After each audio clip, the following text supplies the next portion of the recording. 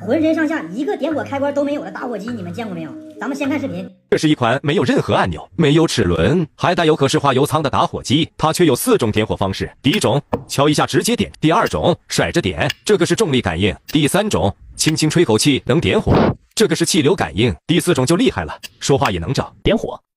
视频同款打火机买来了，到手花了我50块钱。咱们看看这个打火机到底实不实用啊？它这个包装还是比较漂亮的啊，这个就是打火机的主体了啊。分量可以啊，拿在手里沉甸甸的。可以看啊，它这个打火机的4周确实是什么开关都没有啊。这个火机表面都是金属的啊，然后这个煤油舱呢是透明的，可以很清晰的看到油量啊。然后这个盖子一打开，哎，里面有一个小灯啊，外观确实挺漂亮。接下来咱们把油灌满啊，煤油已经灌好了。接下来咱们看看它这个说明书啊，这个火机一共有4种点火方式，一种是声控说一说，还有气流吹一吹，重力摇一摇，敲击敲一敲。接下来咱们试一下声控啊，点火。哎呦我去！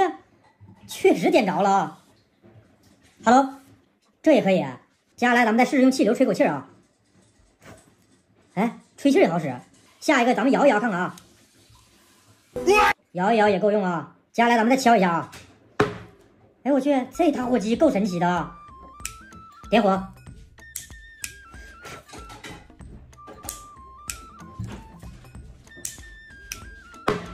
确实很灵敏的，兄弟们，咋样，兄弟们？就这么个火机，动没动心？但是我怎么感觉它这个卖点有点不安全呢？比如说这个打火机，咱们不小心掉到床上了，